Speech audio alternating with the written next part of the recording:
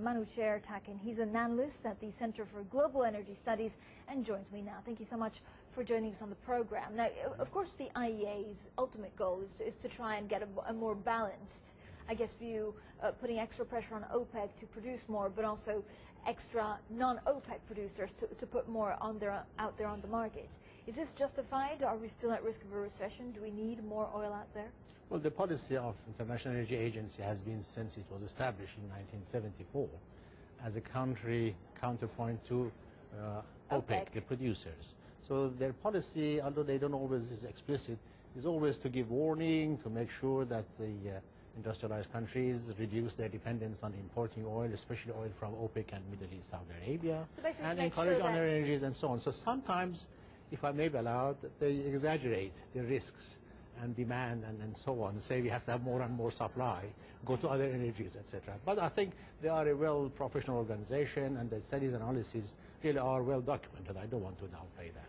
And so that's a very interesting point, because you don't think, I've always seen them as someone who would protect, my interest as a consumer, your interest as a consumer, to make sure that you don't overpay. That's right.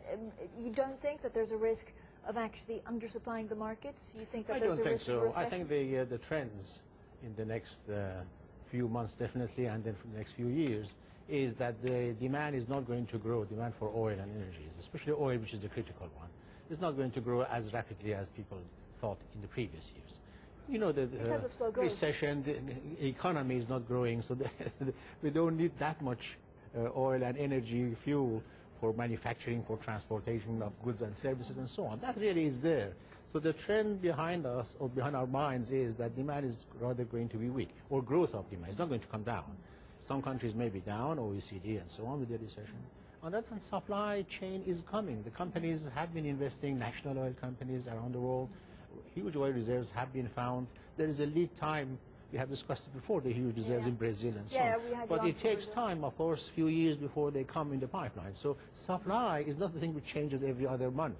It is companies' policies, major investments, and gradually it will come. So I think we'll have supply of more oil coming in. And gas, I think we have had growth of gas, so energy supply is coming. But please. Manouchehr, in terms of the oil price, this is something that we've talked about before, and it's always debatable because, give or take $10, it's quite difficult to predict. But are we going to expect it to be stable at this kind of level? Let's discard the fact that we're going to get a recession, because we don't know it yet. If we kind of stay in the sluggish, slow growth, what kind of level do you see? Well, the expectations are that there would be downward pressure on price. But OPEC countries, as their policy of controlling their level of what they supply to the market, I think they would react, and they might reduce supply. So I think that would mean they will keep the price more at these levels.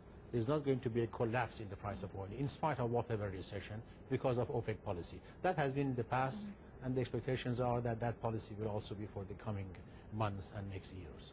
Stable prices, that's what we all hope for. Manouchehr Takin, thank you so much. Pleasure. From the Center of Global Energy Studies.